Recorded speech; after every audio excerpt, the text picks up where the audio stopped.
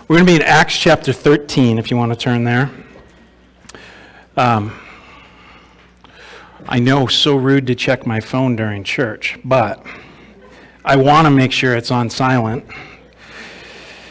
And I want to see, for you, those of you that are on the prayer vine, know that Nick Higgins went back to the hospital early this morning due to abdominal and kidney pain.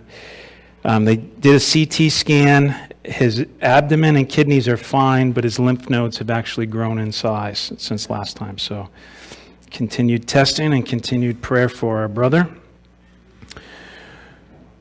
Let's pray for that first.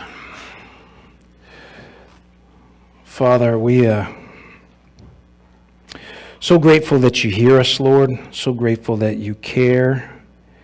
So grateful that you know all the things that we don't know, Lord, and know that we can trust you with them. Know that you love our brother even more than we possibly could. We ask for wisdom and supernatural, whatever it takes, from these doctors, Lord, healing from you.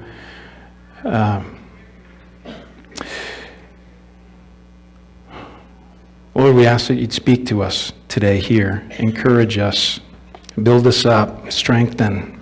We pray in Jesus' name, amen. Please turn my gain down. It's echoing like crazy up here. Okay.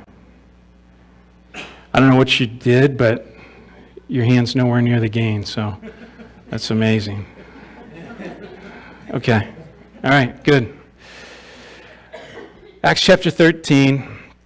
If you will, though, turn back a couple pages. Turn me up just a fraction so I can hear me. A, B, C. That's pretty good. Acts chapter 1. You think you guys are confused by this. This is going on up here all the time. Acts chapter 1. Just because there's this huge transition in Acts chapter 13. But I want you to see why. I want you to see that it was part of God's plan all the way along. But back in Acts chapter 1, verse 8, actually, you know what? I think it's timely and appropriate that we go to verse 7. And he said to them, "It is not for you to know times or seasons which the Father has put in his own authority." You guys get what that means? It's not for you to know that. Lord, I don't know what you're doing. I don't know why now. I don't know. I don't understand your plan. Well, guess what? You're not supposed to, apparently. Verse 7 says, again, and he said to them, "It is not for you. It's not your business to know times or seasons which the Father has put on his own authority." But verse 8 was my intent that we see this. "But you shall receive power when the Holy Spirit has come upon you, and you shall be witnesses to me in Jerusalem and in all Judea and Samaria and to the end of the earth." Even to Old Town. Even to Greenbush. You know, up until this part in the book of Acts, we've seen ministry happen in Jerusalem. Right? The early church pretty much camped out in Jerusalem. And people came to Jerusalem and stayed there. And then we saw some spread in Judea and into Samaria and just a little bit outside of that. But it wasn't with a heart and intent of doing a missionary journey or short-term mission trips, going out and spreading the gospel to these areas, or God send me. It was more the result of persecution, right? The theme was more run as fast as you can. You can't catch me. I'm whatever. Gingerbread man? That doesn't even... I'm so tired. But God does something incredible in Acts chapter 13. And that all changes. And so go ahead and turn there. And in verse 1 it says, "Now in the church that was at Antioch," so they had spread that far, "there were certain prophets and teachers, Barnabas, Simeon, who was called Niger, Lucius of Cyrene, Manaen, who had been brought up with Herod the Tetrarch, and Saul." What a diverse group. And this is really a study in and of itself to go through these guys. Let me just read 2 more verses and then we'll come back to that. Because verse 2 says, as they ministered to the Lord and fasted, the Holy Spirit said, now separate to me Barnabas and Saul for the work to which I have called them. Then having fasted and prayed and laid hands on them, they sent them away. So back to verse 1.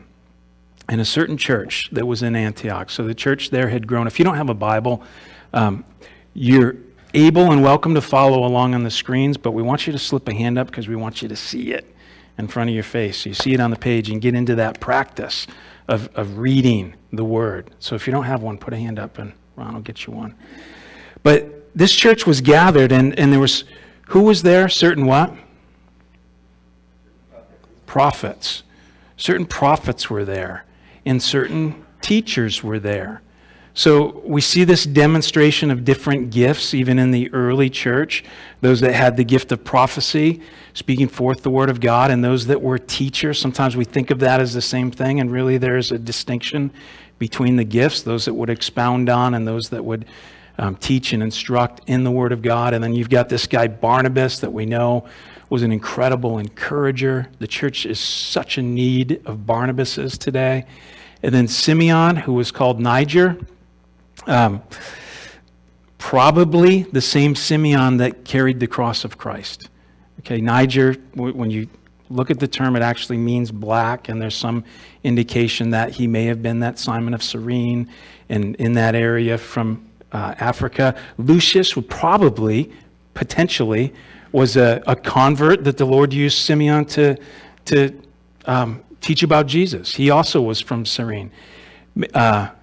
Manaen, who had been brought up with Herod the Tetrarch. Herod the Tetrarch. This was Herod Antipas. So the same Herod that killed John the Baptist. The same Herod that sat over one of the trials of Jesus. And then you've got this guy that it said he'd been brought up with him. And the language indicates that almost like a foster child, may have even been in the same home, but grew up together. And what an extreme difference in the outcome of their lives. You know, one chose wickedness and evil, and one chose Jesus, and now is instrumental in this powerful church in Antioch. And we don't just see that among buddies. Some of you guys, I myself can think of my friends that I grew up with. Some are dead. Some are in prison. Some are all over the place. And then some have become pastors and are serving the Lord. It's just incredible. But we see that even within families, you know, the choices and influences in people's lives. But I just want you to see the diversity of this group that God has brought together. This guy that was brought up with Herod, and then there's Saul, and we know the story of Saul. Saul being a religious zealot and a persecutor of the church that has this incredible encounter with Jesus. So these guys are all together, and it says there were certain prophets and teachers. So you wonder what gifts they were exercising. You wonder the things that they would have been praying about. But I want you to see verse 2, as they ministered to the Lord and fasted. What in the world does that mean, to minister to the Lord? So we talk about ministering as if unto the Lord, you know, serve as if you're serving Jesus. Worshiping. That would fall in there, I would think. You know, I think we saw some of that this morning. I'll tell you guys, though, ministering to the Lord is something that we should all be doing. I mean, it's easy to say, wow, you know, what the group just let us in up here, that clearly is ministering to the Lord. We're singing praises to his name, and all of us joined into that wonderful choir. You know, hearing you guys this morning, I almost started to leak. You know, it was nice that you guys were getting worship. Ministering to the Lord means doing what pleases him, what honors him. So worship, praise, prayer. What about what we're doing now? Listening to him, you know, learning from his word, to honor God. All of those things minister under God. And that's one of the things that we've tried to teach and instruct. Anybody that serves here, this should be their first thing. We've got some lists in that closet over there for our deacons and different servants of things that have to be done. You know, and checklists so things don't get forgotten. And we've tried all kinds of different things over the years so that, you know, I don't come in the next morning or the next night and see that the heat's left on and this is left on. And we've had different levels of success with our check sheets. And for a season, we had these that were printed out with the ability to just sign them and stick them in the offering box. Not so Daddy could be a probation officer and check and make sure you did everything. Didn't even review them, but wanted to teach that heart that we are doing this for Jesus. This is part of our offering, our response of love back to him. And, you know, there's a piece of that. I don't want to call my girl out, but how many of you guys remember when Susan first started being involved in the worship team? Remember, the band would play and we'd give her an opportunity to sing along with somebody else or get up here, and she'd be playing the keyboards right along and be right up here until it was her time to sing, and she'd be like back here or this or that. And I remember her mother getting so frustrated with her one day saying, if you don't get in that mic, you're not getting up on that stage anymore. And I corrected her, you're not the boss around here, you know. But remember, I'm tired. I know I'm going to pay for that. But anyways, where were we? Acts chapter. But I want to point something out. God called that young lady to a ministry, to minister to him. But along with that, she's worked harder than most people I know. God gives us gifts and God gives us callings. And with those callings, God equips us along the way. You know, He's given her certain opportunities that maybe I've never had. You know, I've never had voice instructors. I've never gone to college for music. Not that I need to tell you that. But she's been diligent about work and putting in the effort and learning and improving to use those gifts for the Lord. And we see this huge transition that's occurred in those gifts. Turn somewhere else with me for a second to the book of Hebrews chapter 10.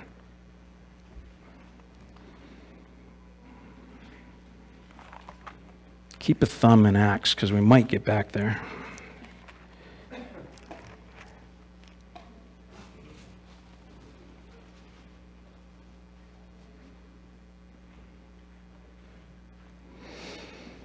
Verse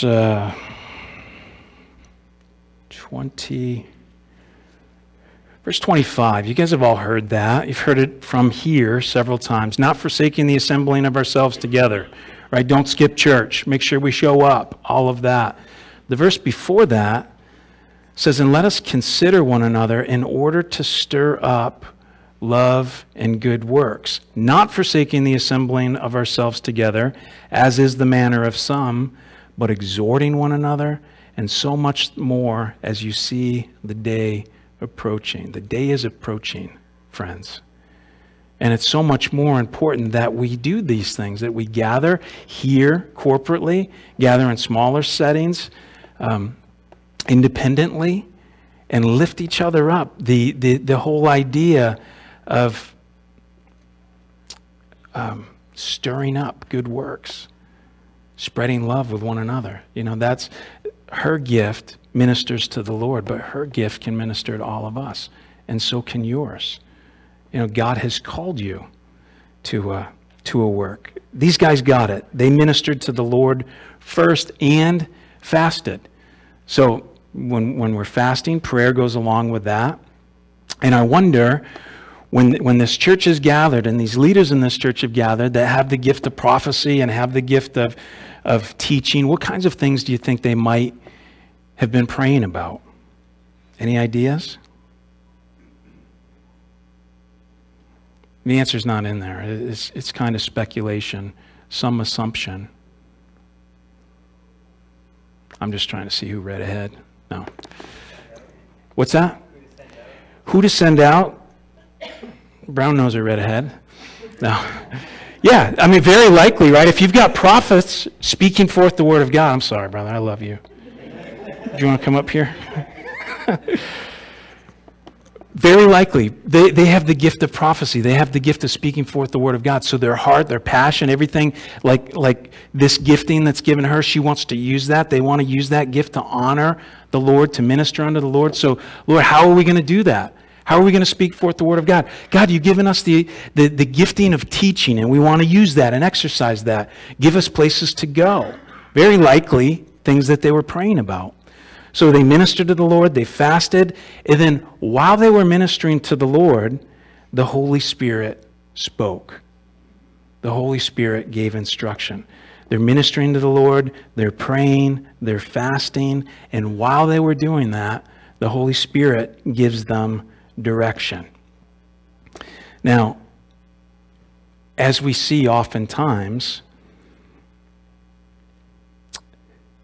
the Holy Spirit said, now separate to me Barnabas and Saul for the work which I have called them. Anybody ever experienced that? You see a need. You identify, this ought to be happening. And you begin to pray.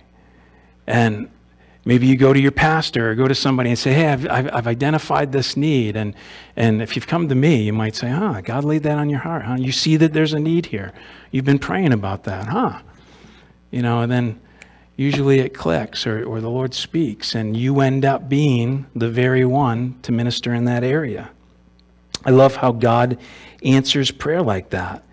You say, God, I see this incredible need. And God says, yeah, so do I. So get to work. Get to work. It's not an unusual occurrence. It's so often the ones that have the heart to pray about an issue are the same ones that God uses to minister to that particular need. Remember, one of the most essential benefits of prayer is aligning our will with God's will. So God identifies this need, places that in your heart through the Holy Spirit, and you begin to pray, and through that process of praying about that need, God equips you to meet that need. One of the very first things that I do when a need is identified around here is Sunday morning, look who's in the prayer room.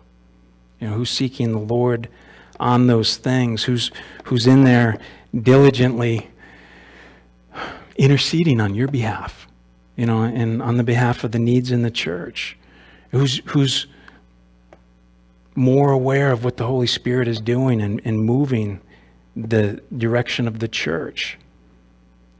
And it should never be the opposite of that.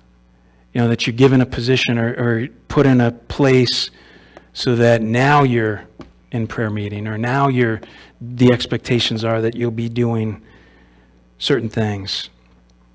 They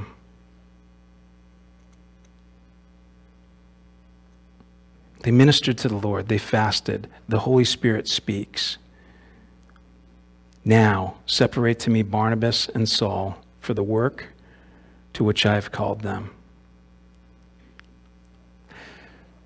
So the Holy Spirit speaks. The Holy Spirit gives direction, a confirmation of a previous call. Right back in chapter 9, Jesus was speaking to Ananias prior to him baptizing Saul. Acts chapter 9, verse 15 says, but the Lord said to him, go, for he is a chosen vessel of mine. Speaking of Saul of Tarsus that Ananias was scared to death of. Go, for he's a chosen vessel of mine to bear my name before Gentiles, kings, and children of Israel, for I will show him how many things he must suffer for my name's sake. So back in chapter 9, Saul gets this call to ministry, and he said, this is what will happen. He's a chosen vessel of mine, and he's going to take the gospel to the Gentiles, and he's going to speak before kings and the children of Israel. But there's no time frame.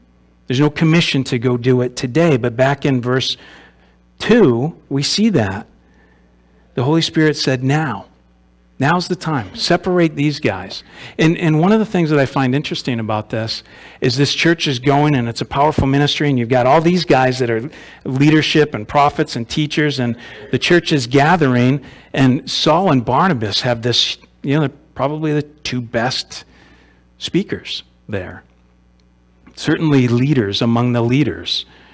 And then the Holy Spirit says, separate to me Barnabas and Saul for the work to which I have called them. Separate these two guys.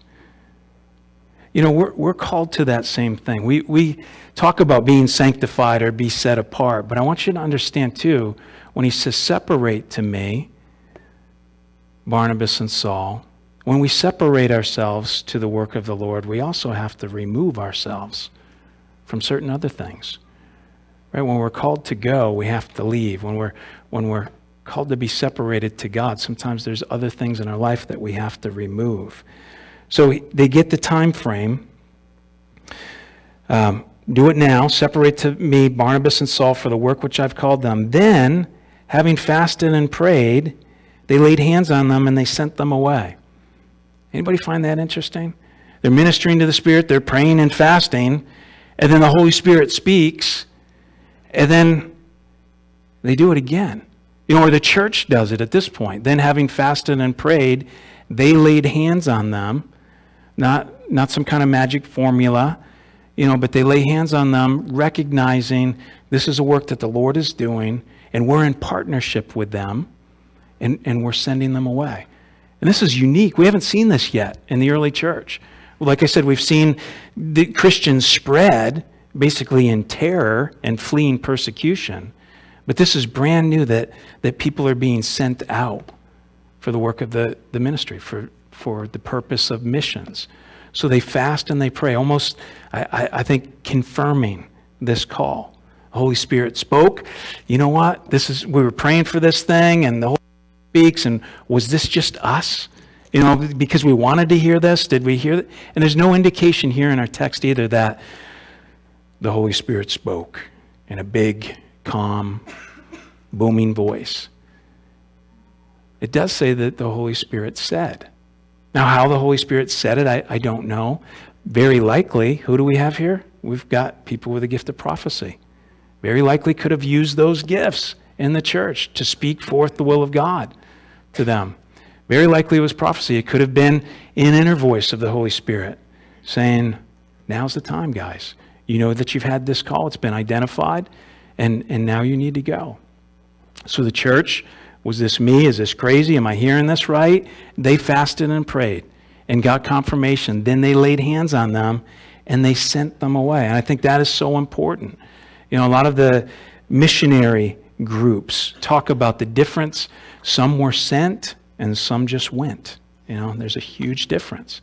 So it's very important. The church lays hands on them, kind of commissions them for ministry, sends them away, and then we see something very important in verse 4. So being sent out by the Holy Spirit.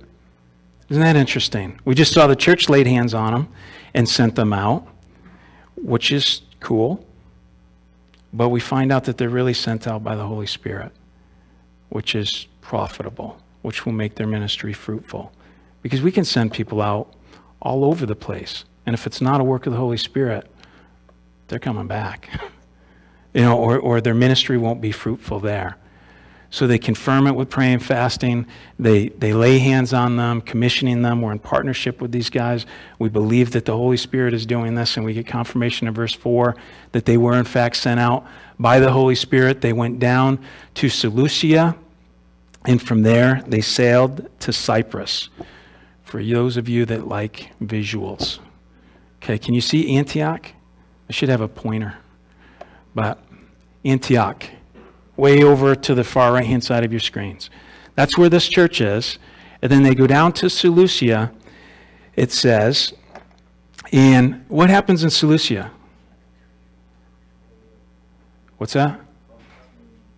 Why are we laughing? What did I say now? Yeah, there are.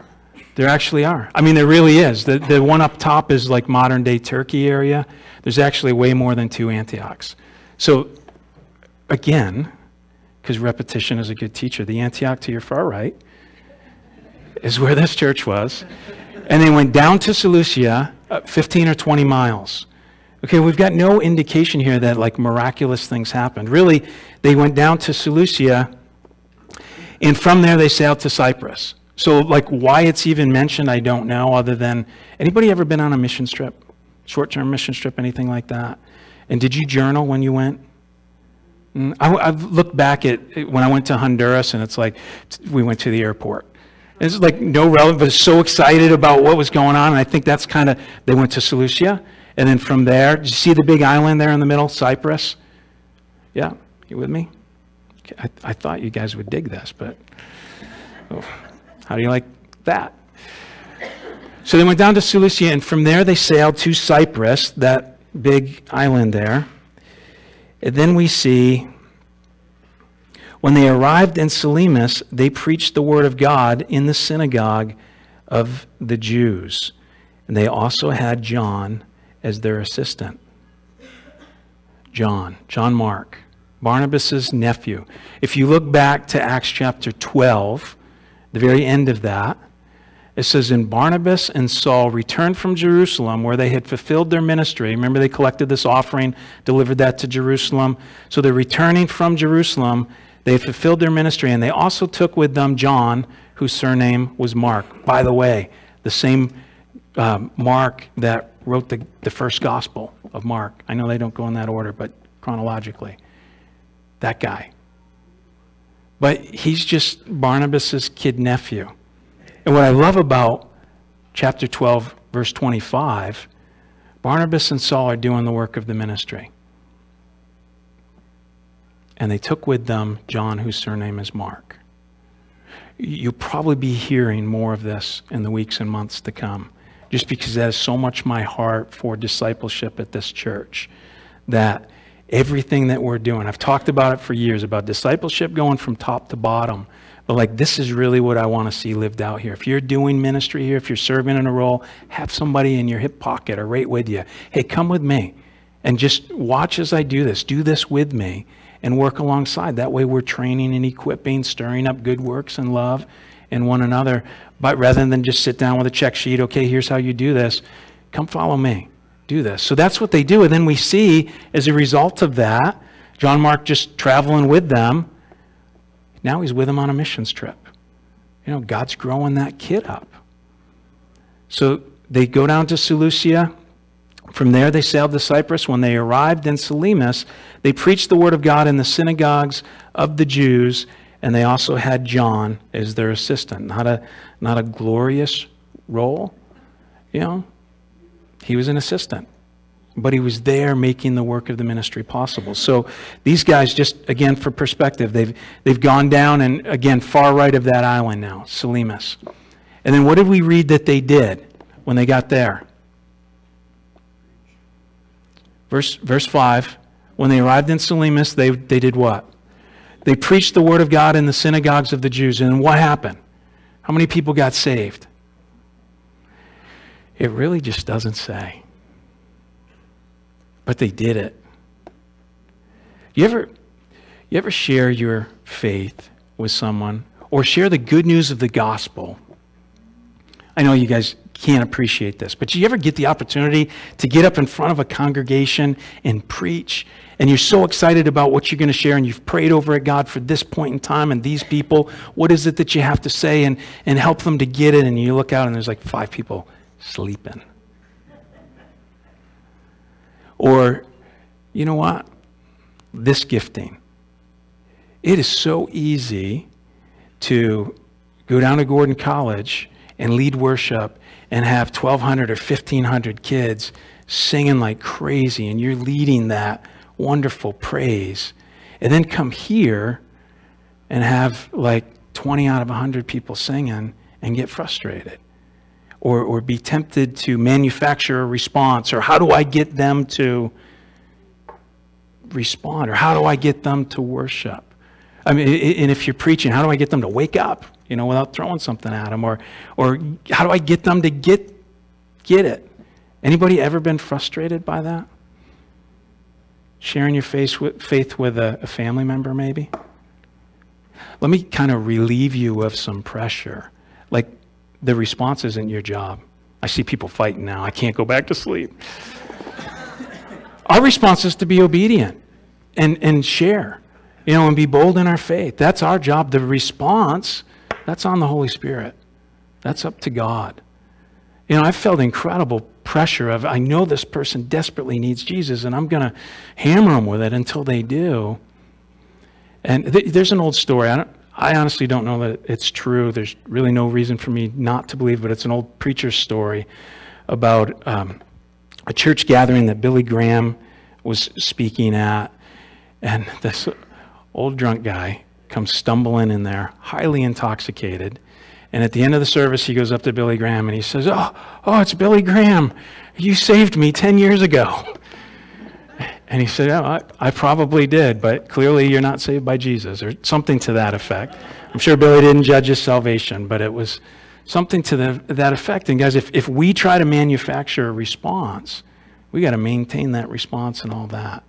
But that's up to the Holy Spirit. These guys go, and there's no indication that anything happened. There's no indication that anyone got saved. But this became their practice. You guys, they're going into Jewish synagogues.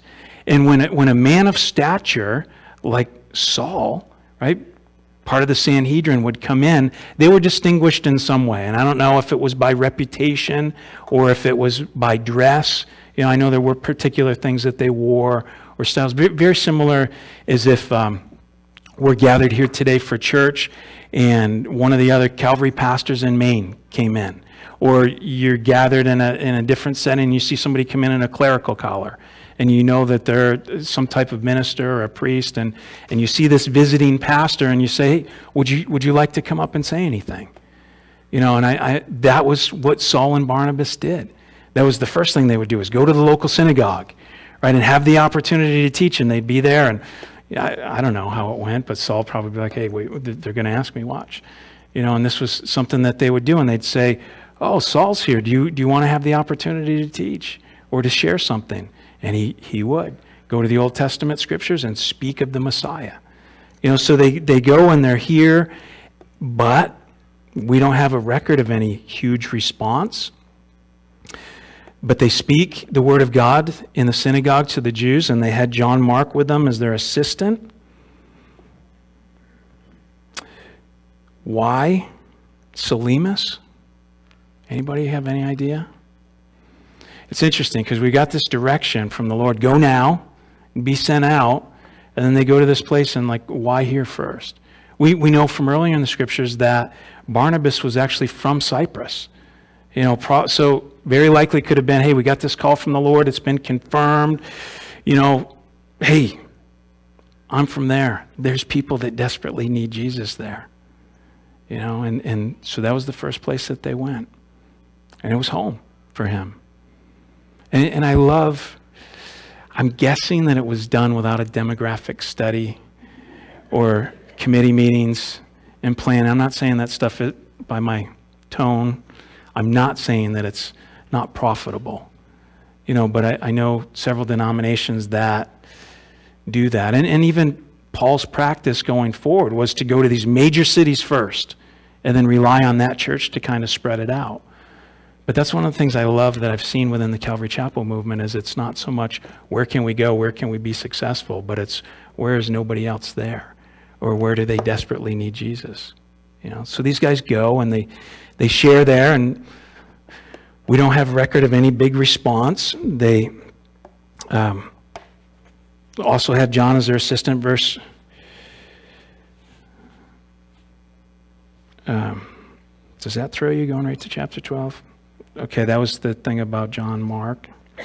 Verse 6 and 13. Now when they had gone through the island of Pathos, they found a certain sorcerer. So, again, just to...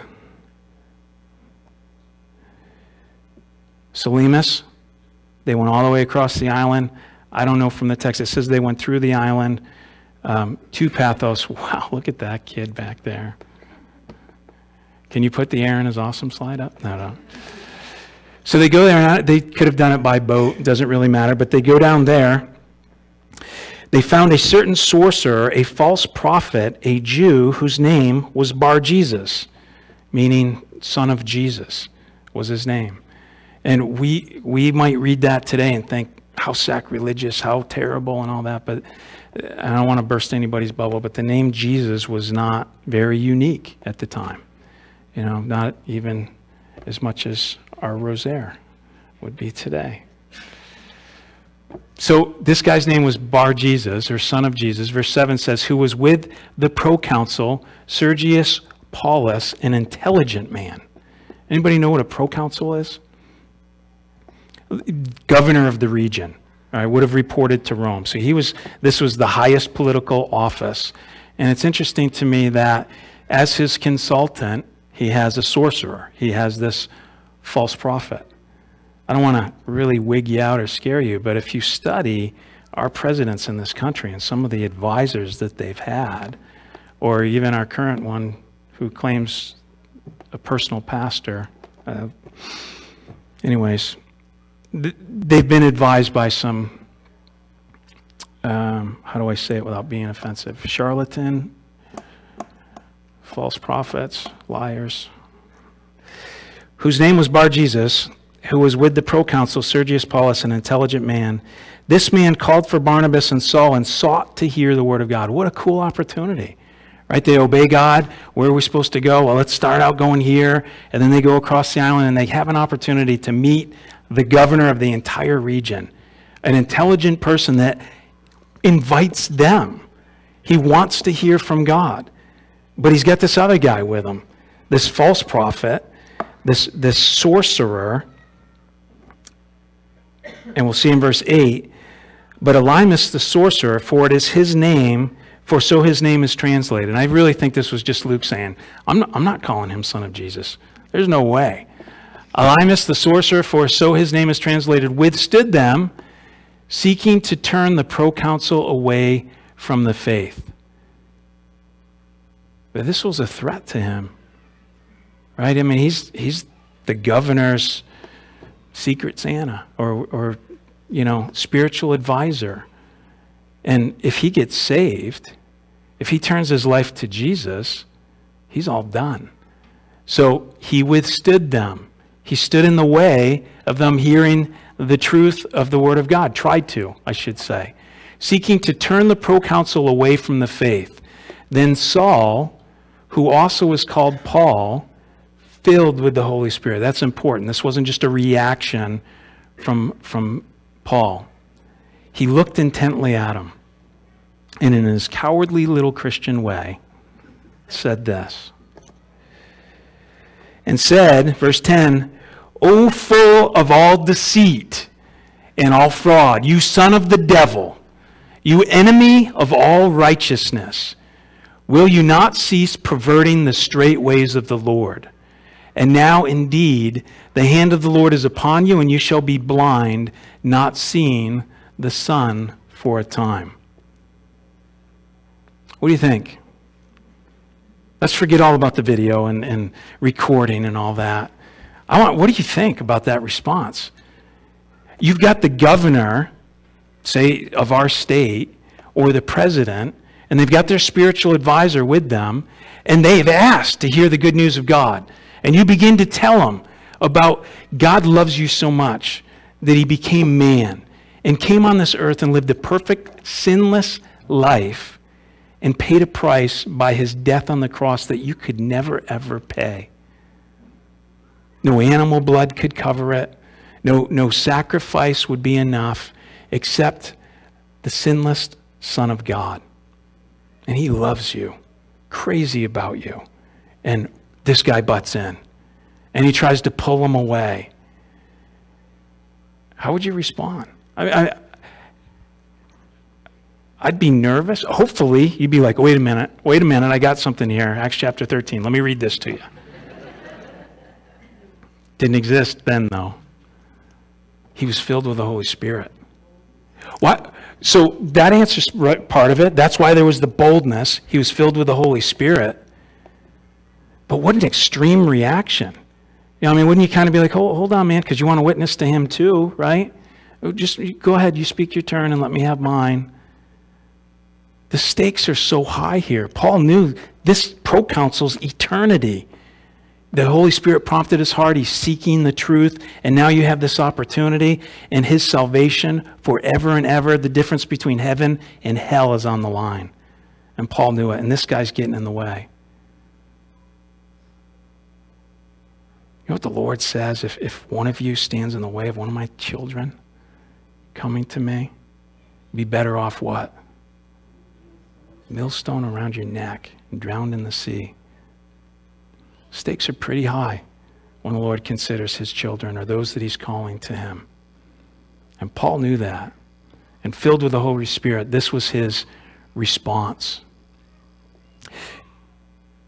One of the things I appreciate about this church is, I don't want to necessarily say being able to speak this way, but being able to speak the truth in love, being able to say a harsh thing at times.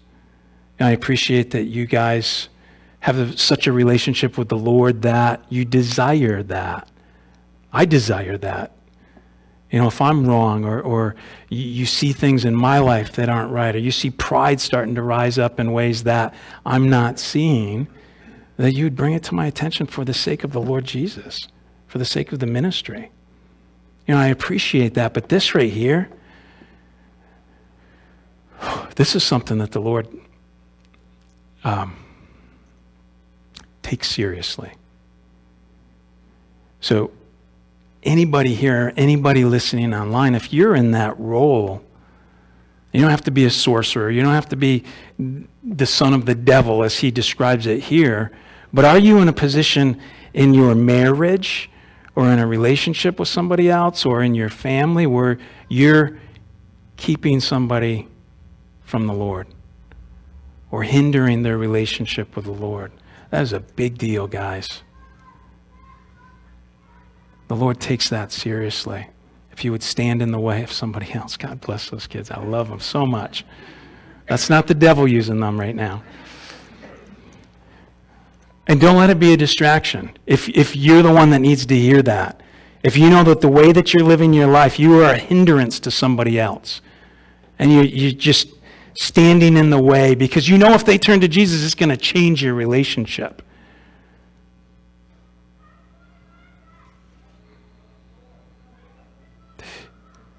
Get that it's a big deal.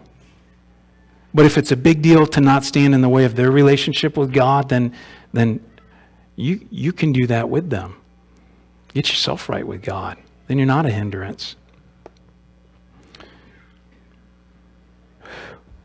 O full of all deceit and all fraud, you son of the devil, you enemy of all righteousness, will you not cease perverting the straight ways of the Lord?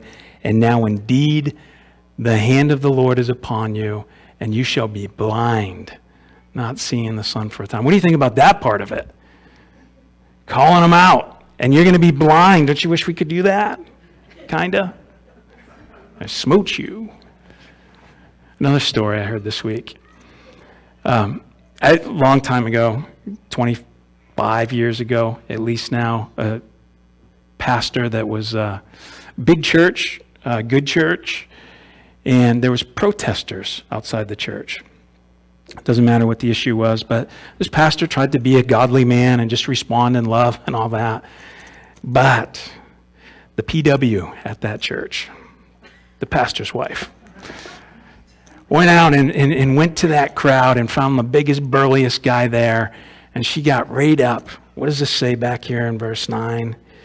Saul, who was called Paul, filled with the Holy Spirit, looked intently at him, got in his face. Well, this pastor's wife picked out the biggest, burliest guy in that group and got in his face. And she said, in the name of God, I put a curse on you until you repent of all this. And we shouldn't be cursing people and all that. That's not what I'm endorsing. And walked away. And by the end of that week, that big burly guy was calling that church and saying, hey, I don't know who that lady was, but could you ask her to take this curse off? Because my life has gone crazy all week. I think it was just conviction of the Holy Spirit. But guys, sometimes this is actually easier when we get met with the enemy face to face and you see it. then when we're side by side with a brother or sister and we're seeing things in their life after we take that stick out of our own eye, but you see things that are hindering them in their relationship with the Lord, to come alongside and say, brother, sister, I love you. And like it says in the scriptures, to restore them gently, to show them in the word what's going on, and have the boldness through the Holy Spirit to do that. So verse 13, actually, you know what? I just want to say about that too. Do you think that was like Paul just being furious and angry, and I'm going to strike you blind? Do you remember I said well-intended religious zealot when Saul of Tarsus is persecuting the Christians and he has this encounter with Jesus? What happened to him? He was blinded, right? Scales come over his eyes and he can't see, to show him that he was blinded and couldn't see. So I'm not sure that this wasn't just a graceful, merciful heart of Paul, and saying, you know what, guy, you're full of deceit and fraud. Right now you're being a son of the devil and you don't even see it. So like God did with me, I'm going to show you that you can't see. You shall be blind, not seeing the sun for a time. So the intent wasn't just to strike him or maim him or take his sight away, but that this would be for a season and that the Lord would show him the light.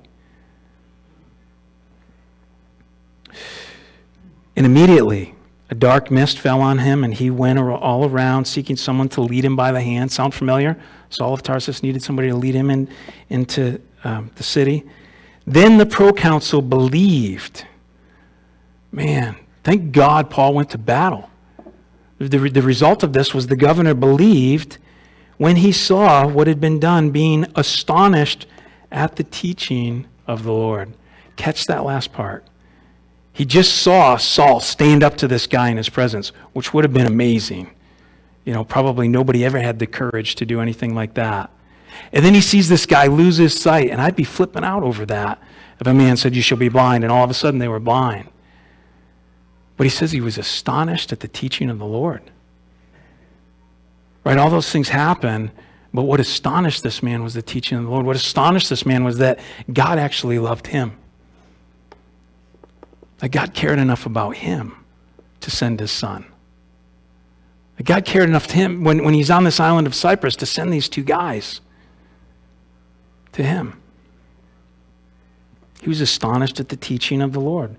Verse 13, and a lot of people break this up and stop at 12, but I want to look at this. Now when Paul and his party set sail from Paphos, they came to Perga in Pamphylia, and John, departing from them, returned to Jerusalem. You guys need to see the map? I'm going to entertain those that are awake. You can see the map. So, now Paul and his party set from Paphos. See that? The bottom of Cyprus. There you go. And they came to Perga, north. In Pamphylia, that region. And John departed from them and returned to Jerusalem. What do you guys know about that? John departed from them. This is kind of a critical time. This is right in the middle of the first missionary journey. And we'll see in like chapter 15 that Paul was not really impressed with this. Paul was not really happy.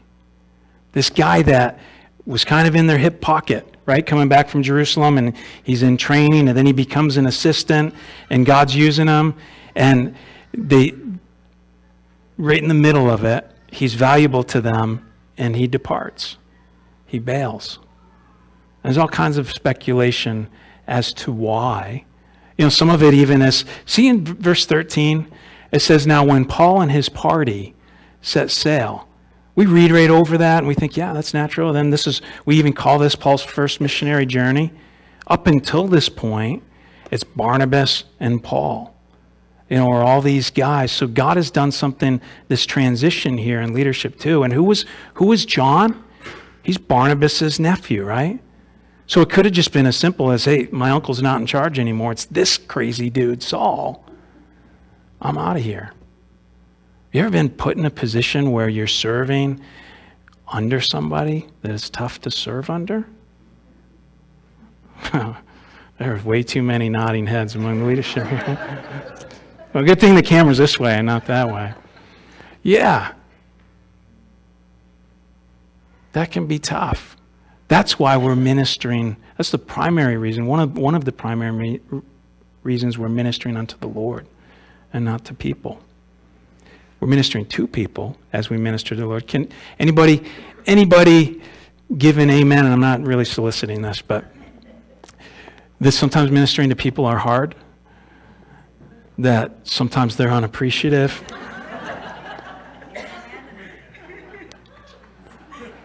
Sometimes it's difficult. I could be here all day. That's why we serve Jesus. You know, you will never be taken advantage of by Jesus. You will never be burned by Jesus. Jesus doesn't miss it when you do something. This morning when I was calling guys and saying, hey, the cleaning company didn't come, can you please clean the toilets before the service? If they were serving Brian instead of Jesus, I would have had to make more than one phone call or you know. So blessed by you guys. John Bales. Some speculate, so maybe the uncle thing. His mom was in Jerusalem. His mom was a prominent figure in the church there, had the prayer meetings in her home. And he very, very likely could have said, man, my mom is a prayer warrior and she's doing this and hosting this. But this is hard. Being out here with this opposition and doing all this, I want to go back and be a prayer warrior. You know, or I want to be behind the scenes in the ministry and not actually out there doing the ministry.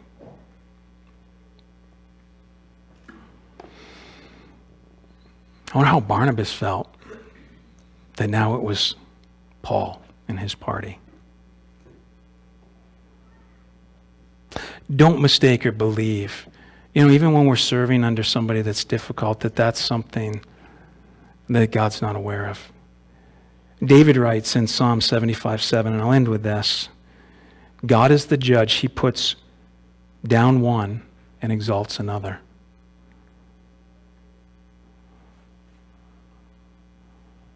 Sometimes that's a tough sermon to hear, sermon to live. God's doing something here. We'll see. Actually, I don't want to spoil alert. Chapter 15, we kind of hear Paul's heart concerning John. They're going to another missionary journey, and Barnabas says, hey, let's grab John. And Paul says, and Saul is known as Paul from here on out, okay? Paul says, no way. He bailed on us before when we needed him. No way. But then when you look at the very end, we see God restored that relationship. And Paul says, hey, send John Mark to me. He's profitable to me. He's a good servant of the Lord. So a lot to think about in this today. And I'll let the Holy Spirit sort it out for you. Let's just pray. Father, Lord, I thank you so much for your word. I thank you for the examples in this, Lord, of taking young people alongside of us, young people in age or young people in the faith, Lord, and watching as others serve and learning how to do those things and exercising our gifts and callings. Lord, there's a sermon in that. There's a sermon in being bold and being filled with the Holy Spirit and seeking you and praying and fasting to be sure that we are being sent, Lord, and we weren't one that just went, but we're following your call on our lives. Lord, the difficulty of being, having a change in leadership, Lord, or serving under people. Lord, help us to always remember that it's you that we're ministering to first above all else. And Lord, thank you that you know our name. Thank you that you love us, that you sent your Son, that you don't just save governors, Lord, but you save us. Father, give us opportunity this week to do these very things, to boldly share the good news about your Son, Jesus, we pray. In Jesus' name, amen.